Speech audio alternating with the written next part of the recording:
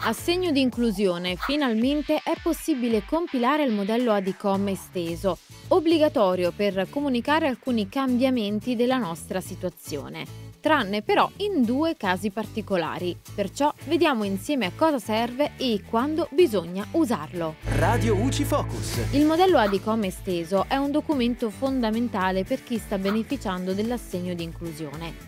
Infatti, se ci sono dei cambiamenti nella nostra situazione mentre riceviamo l'ADI, allora è obbligatorio compilare il modello per comunicare a INPS quali sono questi cambiamenti.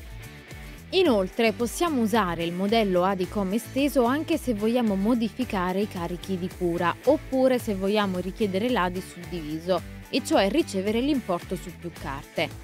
Ma adesso invece vediamo quali sono le modifiche che ci obbligano ad inviare il modello ADI-COM esteso. Il primo motivo è per comunicare le variazioni in merito al lavoro e alle politiche attive. Perciò, se un membro del nucleo familiare inizia un lavoro dipendente, allora bisogna compilare il modello entro 30 giorni dall'inizio dell'attività lavorativa. E non solo, oltre a questo dobbiamo comunicare anche il presunto reddito lordo per l'intero anno solare. Reddito che non avrà degli effetti negativi sull'importo dell'ADI che riceviamo solo se inferiore a 3.000 euro annui a famiglia.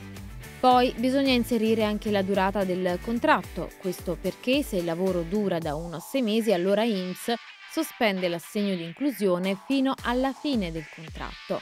Al contrario, se il lavoro dura più di 6 mesi e supera i 3.000 euro, allora INPS ricalcola da subito la ricarica.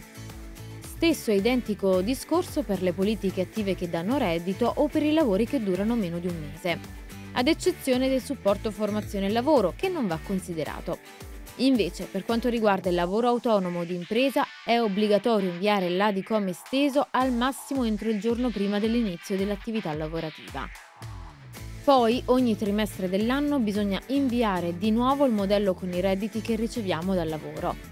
Quindi, ad esempio, entro il 15 luglio dobbiamo inviare i redditi relativi al trimestre aprile, maggio, giugno. Anche in questo caso, però, vale comunque il limite dei 3.000 euro annui. Il secondo motivo che obbliga ad inviare l'ADI-COM esteso riguarda le variazioni della scala di equivalenza o dei patrimoni.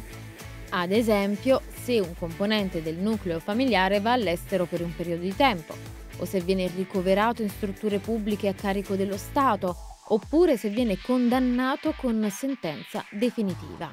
Ma le variazioni della scala di equivalenza riguardano anche le condizioni di svantaggio. Perciò bisogna inviare il modello e comunicare a INPS se il programma di cura e assistenza inizia, viene prolungato oppure termina. Il terzo motivo per inviare l'ADI-COM esteso sono i cambiamenti che fanno aumentare i nostri patrimoni rispetto a quando abbiamo presentato domanda. Quindi nuove case e nuovi terreni che prima non avevamo, eccetera.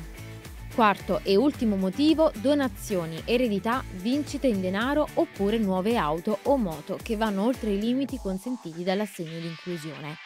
In questi casi è obbligatorio inviare il modello ADI-COM esteso entro 15 giorni da quando si è entrati in possesso di uno o più di questi elementi. E per ora è tutto, al prossimo Focus.